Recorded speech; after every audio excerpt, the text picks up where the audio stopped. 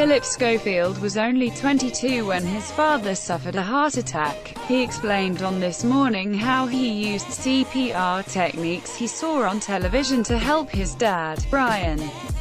His father died in 2008 when he was 72, but Phillip was proud how he had added 25 years to his dad's life. The This Morning presenter opened up on his experiences as Dr. Ranj Singh gave a masterclass on performing life-saving CPR. Phillip and co-host Holly Willoughby chatted to Stephen Taylor, a West Yorkshire firefighter, who rescued a drowning child while on holiday in Turkey. Stefan was there to stress the importance of CPR, insisting, "It could save somebody's life. This course is out there. You can go on the internet and do a day course to do basic CPR. There might be one day in your life when you can save someone's life. Something is better than nothing. To work on somebody and bring them back is unbelievable." It was at that moment Phillip opened up on his own experiences. Phillip said, "I've done it myself, brought my dad back. He had a heart attack and died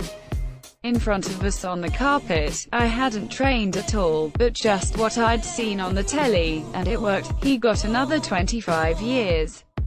Phillip explained. Holly described the ability as the gift of life, while Phillip explained how nothing feels better than saving someone. Dr. Ranj then invited Holly to practice on a dummy, teaching her some all-important life-saving skills. The medical man advised her to give 5 rescue breaths and 30 chest compressions. Elsewhere on the show, Holly Willoughby risked a nick flash after suffering an on-set accident. This Morning airs weekdays on ITV from 10:30 a.m.